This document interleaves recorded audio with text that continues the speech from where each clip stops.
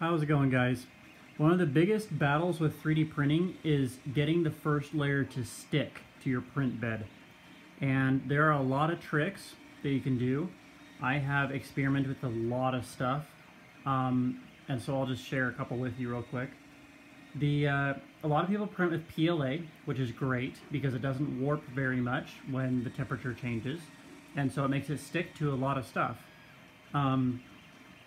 But if you're printing with PETG or ABS, those both have issues with sticking to things. I find that ABS is the hardest to print with because it does not like to stick. This is PETG that I'm printing with right now, and I've got it on this blue painter's tape.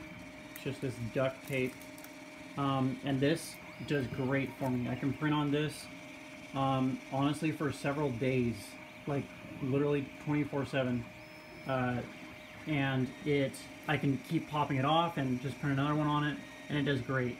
So that works really nicely for the PETG.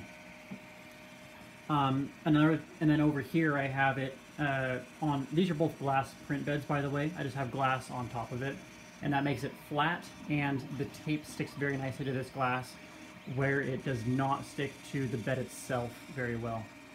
So over here I have PETG printing on the glass bed, and I use hairspray to get it to stick to the bed, and that works really nicely as well.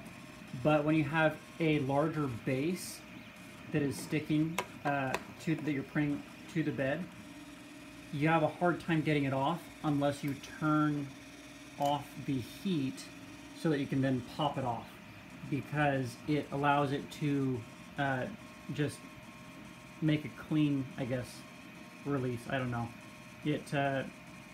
I guess when it cools, the glass and the print itself shrink at a slightly different rate, and so it allows it to detach pretty easily.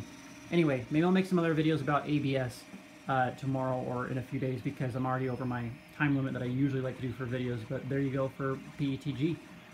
Make sure you leave a thumbs up. It really helps me out, and I do appreciate it a lot. And subscribe for the future videos. I'll talk about ABS a little bit more tomorrow. So thanks for watching, and we'll see you in the next one.